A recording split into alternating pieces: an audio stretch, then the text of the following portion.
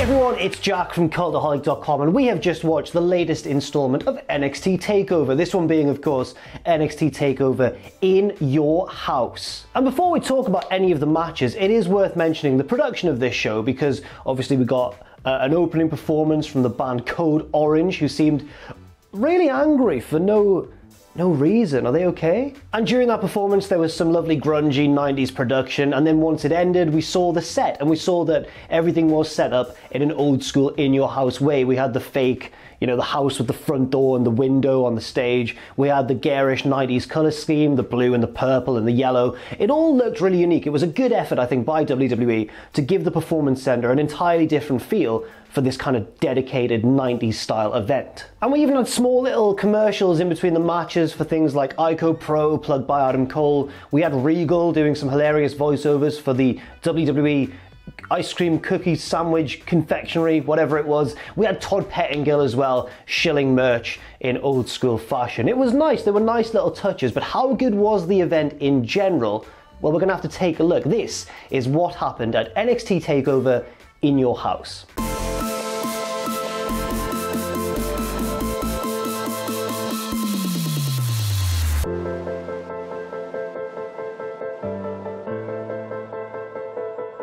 We start things off with the 6-woman tag team match pitting the babyface team of Tegan Nox, Shotzi Blackheart and Mia Yim against the heel team of Candice LeRae, Dakota Kai and Raquel González. And this match was kind of a TV match, but wrestled at a slightly higher pace with slightly more intensity. But its real strength was doing a good job of highlighting all the various different interwoven feuds between the competitors in this match. So we had Tegan Nox and Dakota Kai going back and forth a bit. We had a bit where Candice LeRae was knocked to the outside and Mia Yim was ready to pounce on her, but González stepped in the way and cut that off. We had a bit of back and forth between Tegan Nox and Raquel González, which was really good because of course it was González who cost Tegan Nox that blood feud, that grudge match against Dakota Kai. Towards the end, Mia Yim and Candice LeRae brawled to the back, leaving it as more of a traditional 2-on-2 tag team match, and it seemed like, oh, who's going to win here? At this point, I still thought the heels were going to win, but I was quickly proven wrong. There was a miscommunication between Dakota and Raquel, with Dakota accidentally booting her henchwoman, her heavy, in the face. The babyfaces then quickly got González out of the ring,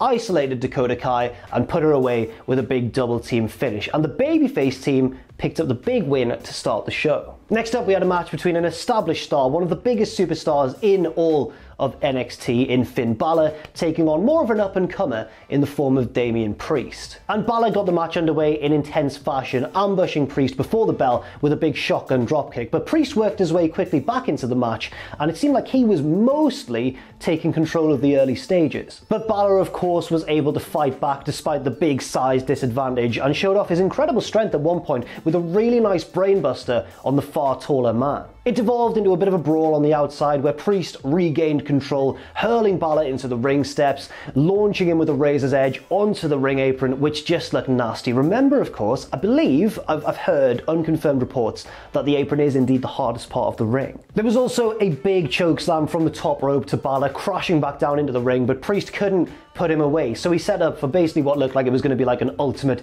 devastation move, laying the flat half of the ring steps outside the ring, getting on the apron with Bálor on his shoulders, and basically looking to razor's edge him off the apron onto that flat, hard ring step surface. But before he could throw Bálor, Bálor slipped down the back, landing in the ring, turning around and just knocking him off the apron with a big forearm, and Priest landed, oh, it looked pretty nasty, landed back first on what looked like the edge of that ring step surface, and that was the beginning of the end. Back in the ring, Bálor hit him with a coup de grace to the back and then a coup de grace to the front, and that was easily enough to pick up the victory. But it wasn't an easy victory, if that makes sense. It was an easy finish, but Priest put up a good fight for the majority of this contest. And you could maybe argue that Priest should have perhaps won this match somehow, getting one over on the far bigger superstar to create a new star in NXT in the form of Damian Priest. However, I think that this match was booked in a way that really did help Priest. He could hang with Bálor, he came close to victory a few times, and it certainly didn't damage him. I don't think it was a damaging loss, I think it was just one that proved that Bálor was just a cut above. Afterwards, with Priest down and recovering in the corner, Bálor did his whole signature, Bullet Club or The Club taunt, and I don't know if it was meant to be a sign of respect or a sign of dominance, like, oh, I've just beaten you, look at my gun fingers. But Priest sort of raised his arm, and I don't know if he was going to do one back, but we cut away before you could really tell what was going on. A little bit frustrating there. But on the whole, I think this was one of the stronger matches on the show. I'll say it was probably my second favourite match of the event. Next up, the match that I thought was really going to steal the show and be match of the night, but upon reflection, I don't actually think that it was. It was still fine. I'm talking about the North American Championship match between the champion Keith Lee and his challenger Jonathan Gargano, Mr. Wrestling himself. And a quick shout out, of course, to Keith Lee coming out with the Black Lives Matter logo on the back of his ring gear. It's really nice to see, and obviously a very important message. This was a pretty long match. They started off slowly, so you could tell it was going to go fairly long. It was a nice battle between size and strength and agility and nimbleness, except of course Keith Lee isn't just big and strong, he's very agile in his own right too. But then we got something that really irritated me. When Gargano made his entrance, he came through the front door of the set and then got the keys that he'd used to jab Keith Lee in the eye with on NXT this week and sort of locked the door as if to be like, oh, there's no escape for Keith Lee, and then he kept the keys in his trunks. A little way into the match, pretty early on actually, Gargano decided, I don't want any of Keith Lee, I want to escape, and it didn't make sense to me. There were a couple of reasons I didn't like this moment. One, I'm not a fan of heels trying to escape from title matches, even if they're cowardly heels. I feel like the lure of winning a title should be enough to kind of overcome your fears, even if you are a heel. You should try and cheat to win, obviously, and try and take loads of shortcuts, but you shouldn't just be escaping from the match and walking away from the title. I just feel like it didn't really fit with Gargano's character. The second reason I didn't like it is, why didn't he just go through the curtain that most people were entering through? Why did he try and go through this door? He wasn't able to open the door, and there was a camera in the peephole of the door which showed Keith Lee stalking up behind Gargano and slamming him into the door, which was a nice, unique camera angle, but it didn't forgive the spot for me. I still wasn't really a fan of it, logic-wise. The match continued with Gargano working a very heelish, sneaky style, trying to work the hand of Keith Lee, weaken that, and at one point reversing the Big Bang Catastrophe really nicely, rolling almost like Bret Hart or something. No, it was kind of like Eddie Guerrero, rolling it into a lovely pinning predicament, but it was only enough for a 2 count. And with Gargano back in control of the match, he capitalized with a suicide dive into a DDT on the outside, and that left Keith Lee totally unconscious on the floor, but Gargano was unable to get him back in the ring to pin him because Keith Lee is just way too heavy to pick up. And then we got our second moment in this match where I felt like the logic fell apart slightly, with Gargano in desperation as the referee neared a 10 count, rolling back into the ring, grabbing the ref to stop the count and pleading with him not to count Keith Lee out. Instead, why didn't he just roll himself back in the ring and then roll back to the outside? We know through the rules of wrestling, the very inconsistent rules of wrestling admittedly, that breaks the count. If someone rolls in and then out again, that resets the count back to 1, doesn't it? But then Gargano eventually did, break the count by pleading with the referee, then rolled back to the outside, which would have reset the count anyway, remember, but it doesn't matter, I'm going to calm down. He walked around the ring and Keith Lee just pounced him out of nowhere into one of the plexiglass barricades, into the crowd, and it was a nice big spot. Lee then dragged Gargano back around to the entrance ramp, put him over his shoulder and walked him back to the ring. It looked like he was going to finish off Gargano once and for all, but then Candice LeRae came out to try and stop him, and I feel like this was a little bit rushed. So Candice came out, Keith turned around and was like, oh no, Candice is here, but then immediately Mia Yim was out after her to nullify the interference, so that felt a little bit rushed. We had, boom, Keith Lee's there with Gargano, he is Candice, and he is Mia Yim straight away to stop her from interfering. I would have liked if they'd let that segment breathe just a little bit more. But with the referee distracted by Candice and Mia Yim's brawl on the outside, on the other side of the ring by this point, Gargano got the key out of his trunks and jabbed Keith Lee in the eye once again, and it looked for a second like he was about to steal a victory and the North American title. But then Keith Lee just went into ultimate kick out of everything mode, which kind of works when it's Keith Lee. I think it works for certain superstars, and Keith Lee probably is one of them. Gargano with the slingshot DDT for a very convincing near fall, which I totally fell for watching it live.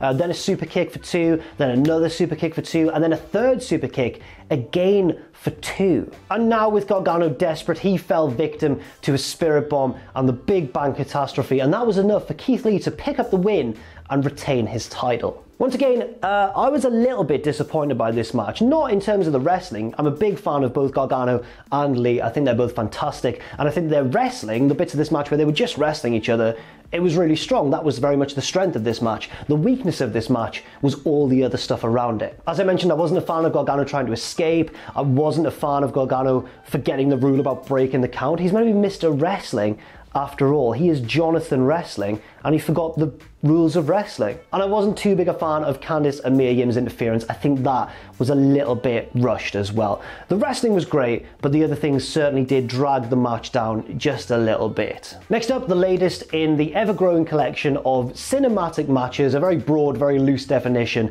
but one that we kind of use to group these matches together. The latest installment in this sort of trend that is ongoing. Adam Cole defending the NXT title against Velveteen Dream in a backlot brawl, baby. Oh, that's cheesy. The first thing to note is that this was a little bit of a surprise because it wasn't main eventing the show. We've often seen these cinematic matches main event shows, like the Boneyard match on the first day of WrestleMania 36, like, for example, over in AEW, the Stadium Stampede match, for example, as well. But this did not main event the show, which meant that the women's title match was actually main eventing, and that would prove to be a really good call. But yeah, the reason this match fell down, I think, was for two reasons, which I will get into before I talk about what happened in the match itself. I think it's better to just get these out of the way. First of all, I think the tone was a little bit off. I feel like they didn't go all in on comedy and they didn't go all in on seriousness, and what we got instead was a bit of an ineffective mishmash of the two. And the other thing, and the more glaring thing in my opinion, that really let this match down was the production. The camera quality, the cuts were really, really all over the place, very jarring stuff.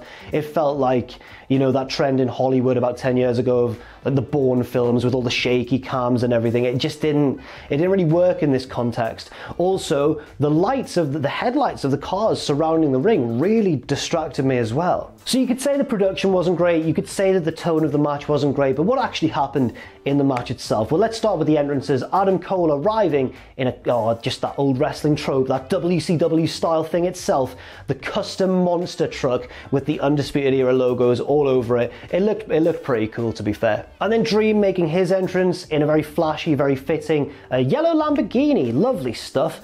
But Owen pointed out to me that he was dressed as a character from The Walking Dead, which I've never watched, so thanks very much, Owen, for setting me right there. He had a nice red scarf. The character is called Negan. Character's called Walking Dead. As part of his outfit, Dream had a baseball bat wrapped in barbed wire, and Cole wisely refused to enter the ring until Dream put that down. Very sensible decision there from our NXT champion. And then Dream did put the bat down, not just put it down, he threw it outside of the ring to the parking lot floor below. You idiot. Cole got in the ring, tried for a bell shot, but Dream was ready for it actually and rolled him up for a near fall. A few minutes into the match, Cole said, right, that's it, I'm leaving. It works in this case rather than in Gargano's case because Cole is defending the title and he's not risking anything by just leaving the match. However, I feel like it still didn't work because only one match ago, we'd seen a very similar spot. Cole tries to leave by getting in a different car that was just left there, I guess, by one of his cronies, I suppose. But Dream stops that by getting on the car and just attacking it with the baseball bat. Some lovely shattered windscreens and windows and that sort of thing. And then Cole, gets out and tries to make a run for it. Then they start brawling again, but this time outside of the ring. They're still in just sort of the general parking lot area, back and forth, until they're interrupted by a car pulling up right in front of the camera. And I'm thinking, oh, here comes an interference. Is it going to be Kyle O'Reilly? Who's it going to be? No, it's just an Uber. And the woman inside goes, someone called an Uber? They fight through the backseat of the Uber, and then they get out and the Uber drives off. I felt like I was missing a punchline. I felt like there was meant to be more of a payoff there. It just seemed like randomness for randomness' sake, and I feel like as well it was part of what I mentioned earlier about the tone being off. They didn't go all in on the joke, but they didn't keep it entirely serious either. And I think if they were going to commit to one or the other, it would have served the match a lot better in the long run. Cole then hid in a nearby building, and when Dream opened the door to try and find him, he came out with a fire extinguisher. Bonus points for that. I love a fire extinguisher spot. It goes back to my childhood love of Big Steve Blackman. But it wasn't long before Dream took control of the match once again, laying Cole across the bonnet of a car, climbing up a ladder and looking to hit the big elbow drop onto the hood of the car. Unfortunately, he was then interrupted by an actual interference this time, not just from a rogue Uber driver, but from the Undisputed Era. Or at least, should I say, two members of the Undisputed Era, because Bobby Fish was there and Roderick Strong was there, but there was no sign of Kyle O'Reilly, and he didn't turn up at any point in the match. I don't know if I've maybe missed an announcement or something. Is he possibly injured? If you do know, pop a little comment in the section down below. With Dream distracted, Cole headed up the other side of the ladder, but Dream knocked him off and Cole fell and just cracked the windshield of the car below him. And we got a lovely laceration on his arm. I suggest that's probably fake, and I'm glad it was, because you don't want to be messing about with broken glass, do you, Adam? Fish and Strong then beat up Velveteen Dream and checked on Adam Cole, and he directed them to the back of his monster truck where there were loads of steel chairs, and they just started throwing them in the ring. They went to get one that had landed outside the ring, but it was just yanked under the apron by an unseen figure. Could it have been Hornswoggle himself? No, it was Dexter Lumis. This week on NXT, Lumis obviously drew a nice little sketch depicting him driving off with the Undisputed Era, and he did just that. He threw Fish and Strong into the back of a car and just drove off. He has kidnapped half of the Undisputed Era. Although now that I think of it, has he previously kidnapped Kyle O'Reilly? Is that what's happened? Once again, please do remind me in the comment section down below, because I'm a bit confused. Back in the ring, and we got the closing sequence of the match, with Dream hitting the Death Valley Driver for 2, then hitting the Purple Rainmaker onto Adam Cole seated in a chair, but again, Cole managed to kick out. It looked, however, as though Adam Cole's year-long reign was about to come to an end as Dream picked him up and said, "Dream over," and then Cole just hit him with a classic low blow. That was enough to turn the tide decisively. Cole headed up top, hit the Panama Sunrise onto the mountain of chairs, and that was enough for the win, and Adam Cole is still the NXT champion. Not a great match in my opinion. They went for something here, but once again, for reasons that I've already mentioned, it just didn't quite click for me. I'm glad that Cole's title reign didn't end in this match, because it would have been a bit of a disappointing ending to a fantastic title reign. Next up, the penultimate match of the night, and I think maybe the shortest match of the night, about 5 or 6 minutes long, as it should have been, I think. Karrion Kross, with Scarlett Bordeaux, of course, taking on Tommaso Ciampa. And really, there's not a lot to talk about in this match. It can just be summed up like this. Karrion Kross was dominant from the off. Ciampa fought back with some big moves of his own, like the draping DDT for a very close near fall, some running knees, some running boots to the head, but Karrion Kross was just too big and strong. Ciampa at one point went for the fairy tale ending. It looked like he might have a chance to win the match, but Kross just stood up, lifted him onto his shoulders, and hit that big variation of the F5, and then locked on the Kross jacket, and Ciampa passed out. A very straightforward, very decisive win for Karrion Kross, and I think it's probably the right way to do it. I like that Ciampa didn't tap out, he passed out. Tapping out would have been against his character, but otherwise he was absolutely destroyed here, and I do think it was the right way to go about it. Yes, he's one of the most successful stars in NXT history, but in beating him so decisively, we've got a new star in Karrion Kross. And just before the main event, we get a lovely shot of Code Orange in the crowd after their opening performance. Again, still looking very angry for no reason. Well, the world is a bad place at the minute. Maybe they're angry at the world, who knows. We also get a lovely shot of Robert Stone, who was recently, of course, fired by Chelsea Green, and he looks like he's been drinking, and he's just resting against the NXT sign, just stroking it gently. And I'm excited to see where this goes, actually. And finally, the main event of the night, the NXT Women's Championship match, with the champion Charlotte Flair taking on both the woman that she beat for the title at WrestleMania, Rhea Ripley, and also Io Shirai. And for most of the opening stages, I think Charlotte was largely in control. She was portrayed as the strongest and best wrestler of the three, but Io and Rhea were just flying about like absolute wild cards at times. At one stage, Rhea flying with a senton to the outside off the apron and just landing flat on her back. It looked a bit nasty. And then we got what I'm going to call kind of the false finishing sequence of this match. You know, we're used to false finishes in matches. This was kind of a false finishing sequence where you sensed that the finish was coming, but then nobody got the decisive pinfall or submission, and the match just carried on and escalated further. In this kind of false finishing sequence, we got a double spear from Charlotte for a couple of near falls. We got various different roll-ups for near falls. We got Io reversing the Riptide into like kind of just a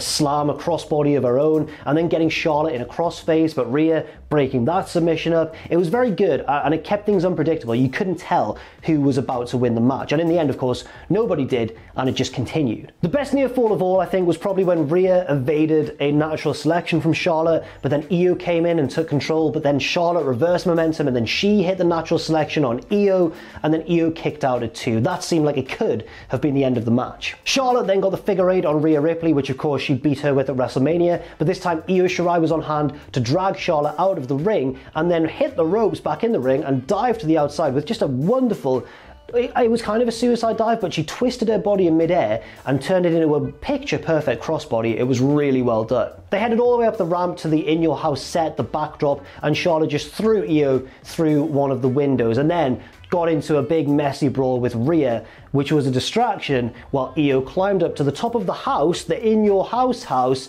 and dived off with just a sick crossbody, taking out both women below. And it was executed about as cleanly as you could, given the angle. It was really nicely done. Back in the ring eventually, and Rhea Ripley hit a Riptide from the corner into the ring, the move that she beat Shayna Baszler with to win the NXT Women's Championship originally, but this time Io Shirai broke it up. And then we got the finish of the match with Charlotte Flair in the figure eight, bridging up fully, Rhea Ripley looking like she's about to tap out, and Io Shirai heading up top, hitting a moonsault onto Rhea Ripley and picking up the huge win. One thing to note here, Io did kind of land on Rhea's face. It looked like her knees might have gone right into Rhea's head, but Sean Ross Sapp tweeted that he heard that apparently Rhea was saying she was fine as she headed through the curtain after the match. So that is some good news. Rhea Ripley does appear to be okay. But yeah, as for the finish, I mean, I called it on the predictions, guys, whatever. But no, it was a really effective finish. I think it was the right decision as well. I'm very excited to see what Io Shirai can do as the NXT Women's Champion. And it's clear that NXT as a brand are very excited as well, because Io got the full confetti celebration, there was streamers and everything. It looked really nice. And yeah, it's just generally the beginning of a new dawn for the NXT Women's division. So that is it for what happened at NXT TakeOver In Your House. A pretty good show in my opinion. Yes, some weak points, some slightly disappointing points, such as Cole versus Dream in that slightly misguided, I think, cinematic match. Keith Lee and Gargano was good action-wise, but other things let it down. But other matches like Bálor versus Priest, and especially that women's triple threat main event, really did carry the show through. And I think it's probably worth a watch. If not, if for nothing else, than that main event. So thank you very much for watching. I've been Jack from Cultaholic.com. Let me know what you thought of the show in that comment section down below. And there's not much more to say. Stay safe out there, stay positive, and I'll see you soon.